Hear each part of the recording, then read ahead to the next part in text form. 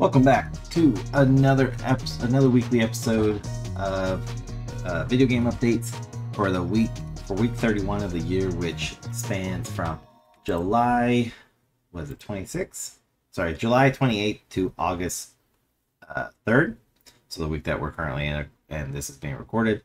And as you can tell by the orb over there, it's July 31st. We are going to be covering just a couple games or a few games technically.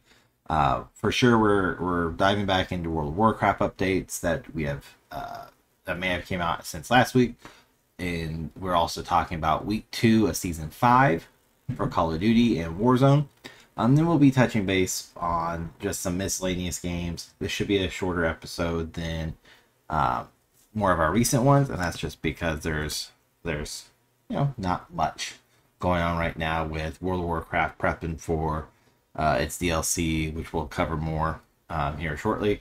And Call of Duty just launched Season 5 last week, so they've already kicked off all the major news. Now it's just fillers for a time being until mid-season, so here in about 3 weeks. And then we have other news coming out of the gaming industry as well. So with that said, sit back and enjoy as we dive into this week's patches, updates, hot fixes, and more. Let's get after it, y'all. All right, and first off, we are looking at World of Warcraft. Again, August 26th. So here in about a little over 3 weeks, we're going to have the DLC, The War Within, launch on their servers everywhere, where you'll be able to play it, and it's said to be, I believe it's the last one, like the lineage series, or you want to call it. Basically, after this, we're going to see a whole new outcome of Azeroth as a whole. So I'm personally super excited for it. I can't wait. I can't wait to see how the story plays out, what's to come of it over the next year or two. So super excited. Also, if you haven't already played Dragonflight has an amazing storyline as well. Introduced a lot of cool features, which I will discuss at the end of this section. So, but anyways, let's get into it. We're going to be covering July 30th update, which is what happened yesterday as of this recording. So these are hot fixes, everything they quickly did to fix issues, of course. So without further ado, let's get into it. Starting off first with World of Warcraft updates, we have classes. This week they updated one class.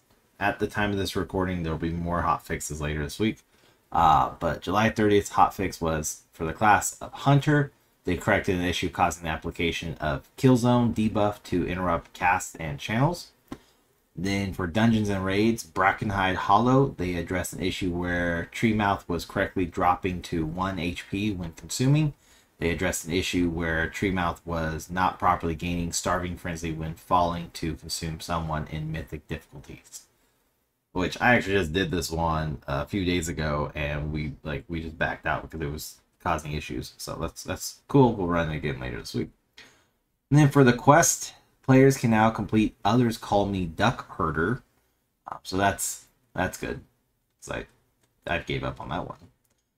Next up, we have Season of Discoveries. There are several, so let's get into it. Shards of Scales and Flame Set bonus is now activated by all spells. Was only direct healing and spell damage. Now it's all. Anathema and Benediction can now correctly be swapped after a 1-minute cooldown has been passed. And then for Molten Core, there was a few issues they have fixed with Molten Core, such as fix an issue that prevented Shazra from casting Gate of Shazra twice in a row on Heat 3. Ragnaros no longer submerges twice on Heat 1. Baron Gaiden now casts Armageddon at 5% on Heat 1. It was 10%. Baron Gaiden now casts 2 Living Bombs at the time of Heat 2. Was 3. Living Bomb no longer leaves living Fallout pools on Heat 1. Flame Waker Protectors now cast Dominant Mine much less frequently. Maximize the cast and recast times of several dispels mechanics. Damage done to self with spells such as Hellfire is no longer increased by the low fire resistant effect on heat levels 2 and 3 in Molten Core. And then to round this up, for Season of Discovery, there was 2 class updates. Mage had one update. Mass regeneration range for detecting allies to heal increased to 43 yards was 30. To eliminate the situation where it was possible to heal others who were outside the range of your heal to apply to yourself. For Priest, they got 2. I'm going to butcher this one. Human Coley now casts and stacks Sunder Armor relative to the rank they would have if they were a warrior of their level. Developer note is this takes the place of their casting Degrade previously. Now a friendly warrior can refresh a Human Coley's 5 stack of Sunder Armor. The strength of this debuff at max level is unchanged. And then the last change for this week is for the Priest is Spirit of the Redeemer will now correctly put Pain Suppression and Dispersion on a 2-minute cooldown. Was incorrectly set to 5 minutes. So, and then just because this technically happened this week, so we're going to cover it too. So we're doing 2 days. July 29th, updates and hotfixes. They had 2 classes overall for the game. Priest fixed an issue where Void Summoner was providing twice as much cooldown reduction than intended. Shaman, they corrected an issue that was preventing the Sky Fury buff from allowing melee attacks to gain extra Wind Fury swings. For player versus player, also known as PvP, fixed an issue in Rated Battleground Blitz where the PvP item level was incorrectly scaling on the Eye of the Storm. Quests, they had 2 fixed a bug preventing Arden Wield gardeners from looting the wild seed of regrowth in Queen's Conservatory. Players can now interact with the wild seeds in the Queen's Conservatory to complete tending to the wild seeds. Cool, I can do that now. Actually, that's the day I did it on the 27th. Onwards, WoW Remix, Misc had one update. Adjusted the power levels of all remix content to account for unintentionally increased difficulty with patch 11.0.0. Cataclysm Classic got 2 updates. All original WoW Classic PvP gear is now usable as transmog appearance. All of these pieces of armor have been and will continue to be available from the Legacy Armor and Legacy Weapons Quartermaster in both the Champions Hall in Stormwind and the Hall of Legends in Orgrimmar. They fixed the bug preventing Supreme Defender from incrementing correctly when killing flag carriers in Warsong Gulch. Then to round this all out, we have... Or sorry, I guess not to round it out. We saw 2 more. Season of Discovery is next up, and there's quite a bit, so bear with me. Players who have the 18-slot version of Bottomless Bag may now exchange the bag or the pattern for the 20-slot version at Rick's Zixes in Booty Bay. I know I butchered that. Players who have killed Magmadar but are unable to douse the Rune of Crest can now swap the heat difficulty back and forth and should find you can now douse the rune. Lava Surgers and Molten Core will no longer spawn once Ragnaros has been defeated. They fixed an issue with many of the class dungeon set bonuses. They can only be triggered by abilities and not by items use. Next is Ragnaros is no longer immune to Paladin's Hand of Reckoning. Fixed the bug interrupting eating or drinking when near a graveyard. Fixed the bug where the incorrect version of Quelsera could appear in the version of the game. With weekly restarts, this one said. So the next one up starts off with weekly restarts. The increased damage taken for low fire resistance in Molten Core on Heat 2 and Heat 3 has been reduced, but is still extremely dangerous. Characters who are at 30 resistance lower than intended should now expect to take about 3 times the normal damage. Was guaranteed fatal. Developer note on this is intended to allow players who are dependent upon resistance totems or paladin auras to have a chance to survive, if briefly not within the range of those effects. Next up, they have classes for the Season of Discoveries. Hunter, this also is with the weekly restart, which happens on Tuesday. Entrapment now triggers a diminishing return as a root effect on players each time it is applied. Subsequent duration will be halved and then quartered in duration, and then the target will become immune for 30 seconds. Lastly, for hunters, they fixed a bug that prevented hunters from being able to interact with 4 demons involved in the I hate this name, Roque Delar quest chain. Next up, we have the Priest Fixed an issue where respecking did not remove Divine Spirit appropriately. Rogue, the 6-piece tier 1 bonus no longer puts Vanish on cooldown. Shaman, you can no longer have Burn and Way of Earth activated at the same time by using Rockbiter rank 3. Warlocks, Shadow Flame will no longer be overwritten by improved Shadow Bolt. Last up for Season of Discovery, Warrior. The Warrior 2-piece tier 1 bonus technician will no longer be consumed if the spell casts with a free Blood Surge Slam. And then finally, around the rest of this week up, we have the Classic Era got an update. They have 2 of them. Fix a bug that caused extra lava surges in Molten Core. Fix a bug where the incorrect version of Quell Sarara could appear in the version of the game. That is pretty much all for World of Warcraft. Again, DLC War Within comes out August 26, 2024. And if you haven't already, I definitely recommend getting into it. And don't become an addict to this like Roggle apparently is. You can hear him and I talk about it during our weekly episodes.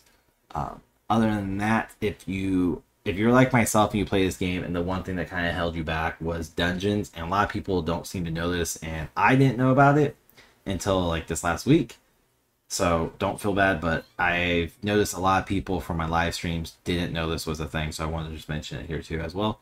Is if you're like me and you didn't normally do dungeons because you have to queue, and in true fashion, if you're not a healer, there is a very long wait time. Tanks queue up second quickest. When I play as my tank, I queue up in a matter of like 5 to 7 minutes. But when I play as my DPS, I queue up probably 15 to 20 minutes. It's a very long wait time for playing as DPS because that's what mass majority plays as. If I was a healer and I could be a reliable healer, it'd be different. But anyways, so if you are struggling to do a dungeon for like a quest, or you just want to learn how to do a dungeon more efficiently and learn like the routes, the mechanisms, the rotations, and like try out some experimentations on it, there is, and they introduced this back in late 2000, like into 2022, early 2023, so this is still technically relatively new, which is why I get most people don't know about it, and it wasn't made a big deal. But you now can do what's called a followers dungeon, which is you running the dungeon with NPCs, non-playable characters, and it makes it super easy to get dungeon based quests done properly and not having to sit there in a queue. The only downside I'm finding to it is the fact that you're not going to get great gear, and I have yet to get even like okay gear. But I have been running, and it's only for Dragonflight dungeons, I guess I should say. But I have found out that it drops your mats like crazy. So I've been finding a lot of mats materials to use, and I filled up a whole bag in one rotation of dungeons. So definitely check it out. Very useful. I also feel like the dungeon, and maybe my guy is just overspec and kitted out and I don't know it, which is very likely, but the dungeons also feel a lot easier compared to the 1 or 2 times I've ran dungeons with others this last week. So definitely check out. Again, it's just called Follower Dungeon. You just click on the drop down menu and you'll see a slew where it says like regular dungeon, specific dungeon, heroic dungeon, mythic dungeon, whatever, and at the very top it says followers. So just want to mention that. If you know about, cool, awesome. I've asked numerous people on World of Warcraft when I was playing, and no one really seemed to know about it, or they just maybe didn't care. I don't know. I don't care anymore. I know about it, so I'm going to share the knowledge with y'all. But that wraps up World of Warcraft. Onward to Call of Duty, and then we'll do a miscellaneous one. So let's get after it. All right, next up we have Call of Duty. I'm going to break this up into 2 parts. You only really notice it down here on the titles. But starting off, we're going to talk about Modern Warfare 3 update for season 5, week 2. So not much here, but let's get after it. So for Modern Warfare 3 edition, there was a global update. They customization corrected the categorization of base camos for the STG-44 and the static HV weapons. Onward to multiplayer, the UIX had some updates. Bugs fixed include battle pass tokens earned via weekly challenges. Completion are now displayed in the after action report. Pressing learn more in the store will no longer return the previous menu. Placeholder splash is no longer displayed after unlocking the Jack Decimator kit. Corrected the icon display for the Havoc mode and removed the redundant terminology and splashes for hardcore mode names. Progression had an update. Decreased Interstellar Mastery Challenge completion target from 500 to 400 operator kills for the STG-44 and static HV weapons. Weapons and attachments. We have 3 of them. For submachine guns, we have the Ram 9. Brune Heavy Support Grip Underbarrel attachment is no longer able to be equipped without a compatible barrel. Handguns, we have the Core 45. Increased rate of fire from 240 RPMs to 450 RPM, which is an 88% improvement. The XRK TR9 trigger action. Decreased rate of fire penalty from -25% to -15%. XRK lightning fire trigger action. Decreased rate of fire benefit from 25% to 22%. The Tier handgun, Hell's Reach short barrel. Incompatible optic attachments are no longer able to be equipped. So I guess that's a good / bad fix. Last up, they have melee. The Push Dagger added heavy swing melee functionality. Oh, awesome. And then Beast Glove Blueprint added a ragdoll effect to heavy swing melee functionality. All right.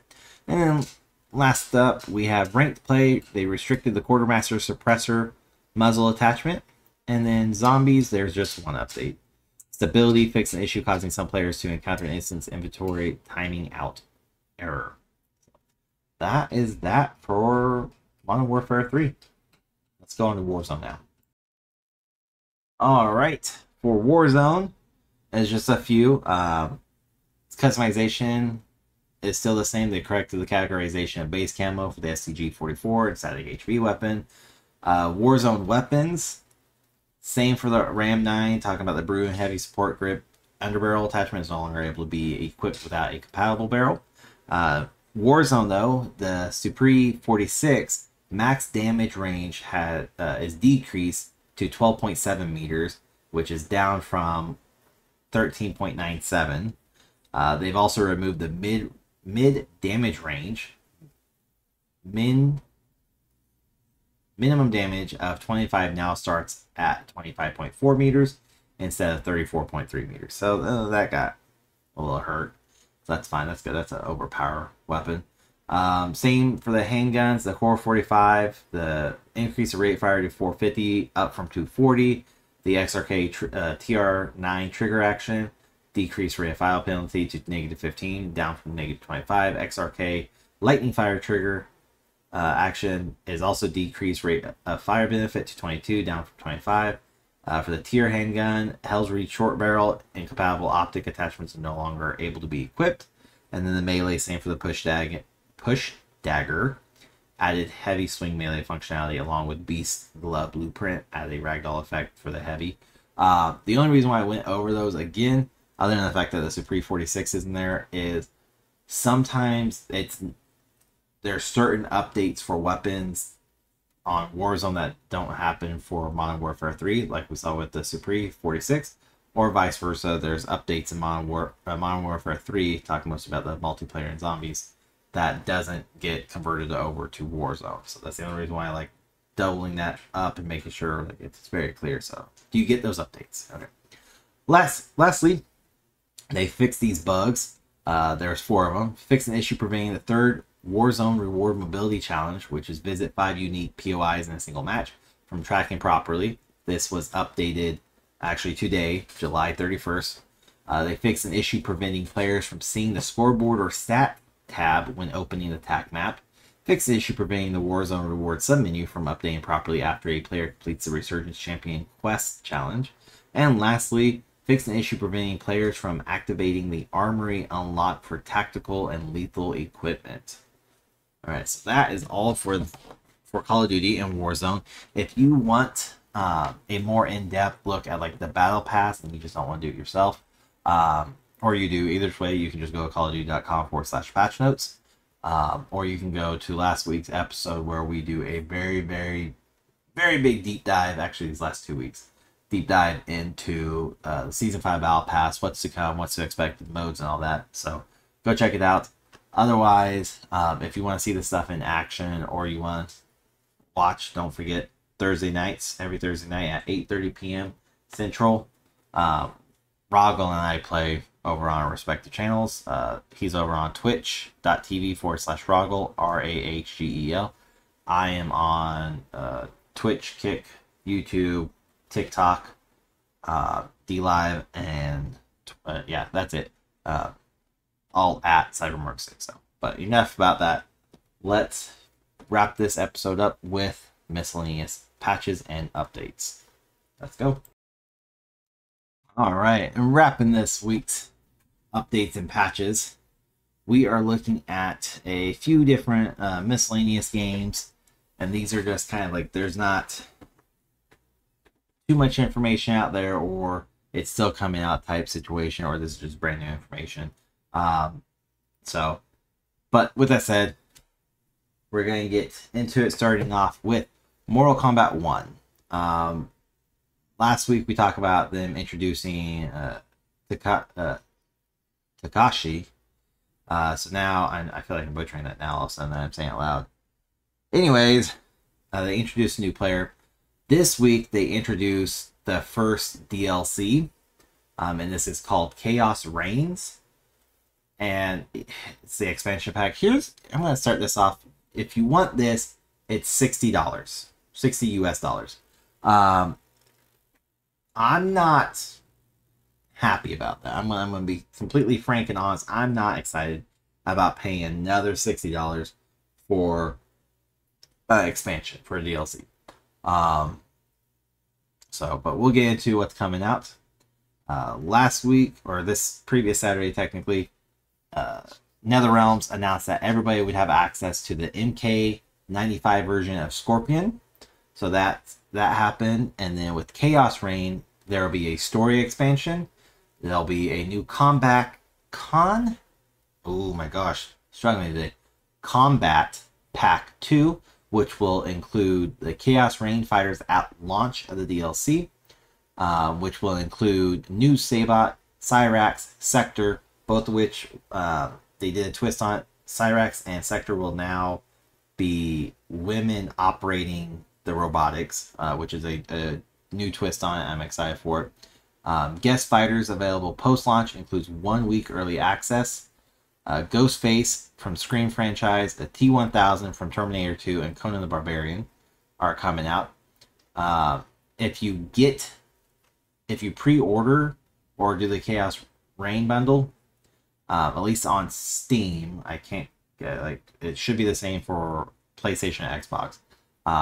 But you will also get the Combat Pack 1 fighters, which will include Omni-Man from Invincible, Quan Chi, Peacemaker from DC's Peacemaker, Ermac, Homelander from The Boys, Takada Takashi, and then you will also get cameo fighters, Tremor, Chameleon, Janet Cage, Movado, and Farah. And you'll also get the Jean-Claude Van Damme skin for Johnny Cage. So that is what is supposed to be included according to the Steam version and what I'm finding. So that is that for Mortal Kombat. Again, I'm excited for the storyline. They haven't really done an expansion of storyline where you can go back and replay it and continue on. It's always been the same damn story when you replay it. So I'm so interested in this and I'm so excited for it, but at the same time, I can't justify the cost for this. I really can't. And this is out. So I guess I shouldn't say pre-order. You can get this now. It's available. I'm just not. Maybe this isn't out. Game Mix title, MK1 Chaos Reigns bundle, release date July 29th. So yeah, that's out. But this was released on July 28th. I hate dealing with Steam from time to time.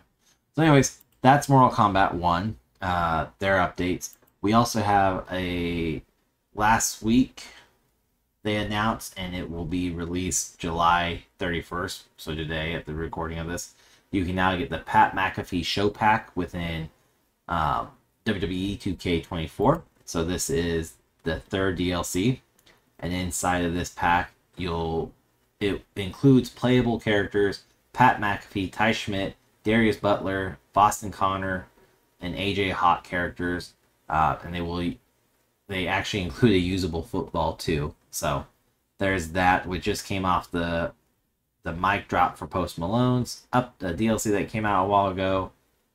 Easy Punk pack came out, so I mean they're actually working on it. It's great to see finally. But yeah, I think that's pretty much it. There's an update for Destiny 2, but they're gonna kind of release that later on. It should be coming out here in the next couple days. We may cover it. I feel like Destiny 2 is kind of in a funk.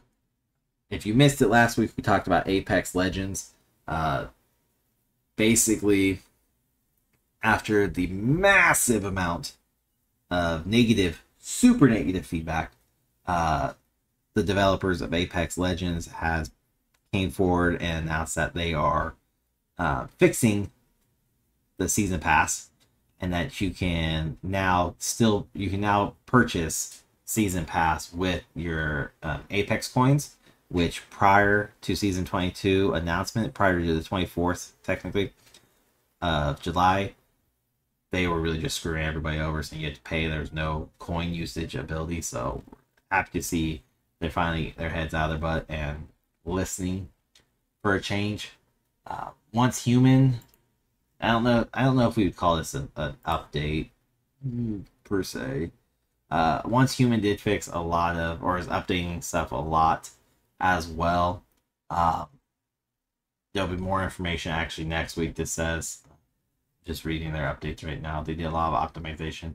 This game is kind of under scrutiny because it's like Rust, but MMO. So basically, at the end of every season, they're going to just wipe it clean. So you'll keep all your achievements, but you'll lose like your base and equipment, and that's just kind of pissing a lot of people off. So we'll see if anything really comes from that. I haven't played this yet. I have it downloaded, and it looks fun, but nothing's really kind of came of it. And then Pal World got a big update as well, with new settings such as adding meteorites and supply drop intervals settings into the world. So you can now change that as well. They had a big balance adjustment. Summoning pals will take 25 less damage from all sources. Decrease the firepower of enemies on the oil rig, which is new. Increase power generation from large generation. Adjusted recovery amount. Lower the required technology. Base fixes bugs. So meat can now be purchased from merchants. Bugs fixes are overall improvement notification when a work pal cannot path correctly is inside the base. Fix an issue where pals get stuck when transporting if a chest was moved or the transport route was changed. Fix a bug where the fixed assignment to a breeding farm would be removed when the player was not at the base. If pals cannot find a route to the breeding farm when manually assigned, it will now warp directly there. That's good. Fix a bug where harmful random events such as a monster nest occurred within the base. Measures were taken to prevent pals from getting stuck when they were unable to path correctly to a repair kit, and remove farm collision to reduce pals getting stuck and clogging a path. That's a big issue for Power World, and that's actually why I stepped away a couple months ago from it, because my pals kept getting just stuck, and then like there was no fix to it other than starting a new route. So good to see they fixed a lot of bugs and they're still producing and moving on with it. So that's good, but that is pretty much all the updates we have for you right now. So let's wrap this episode up. Alrighty, so that's again, this is a shorter episode. Thankfully, there's I'm sure there's more games I could have went into and dived into a little bit more. But that is pretty much it for this week's on the games that Roggle or I played. Mostly me, because Roggle just plays Call of Duty. But those are the games. So World of Warcraft has still minor fixes or minor updates that are happening. But again, War Within launches here in less than a month. Literally, it's like 3.5 weeks at this point, and it's August 26th. It's going to be a massive one, and I'm excited. If you haven't played the beta, you're missing out. But the pre-expansion update is live, so you can actually start the initial quest for it, which is nice. So when it releases, you can just kind of have one step in the door for it. Call of Duty didn't have a lot of updates, either for Modern Warfare 3 or Warzone, but don't forget you can still pre-purchase Call of Duty Black Ops 6, and you'll get open beta and early access to play August 30th to September 4th, and then there'll be a public beta September 6th through September 9th. So that's there if you want to do it, and you can still claim the additional products depending upon which one you purchase. So not much going on in the realm of Activision Blizzard for either of their games. Overwatch didn't have anything. We got to see that bloody hell, drawing a blank. Apex finally listened to their people. Power World got some changes. Mortal Kombat is launching a new expansion / DLC for $60 freaking dollars. I'm hoping maybe a little bit of cyber kindness. Hopefully people can speak up and talk about how bullshit that is to pay $60 and it's for an expansion. Well, yes, it's a continuation of the story.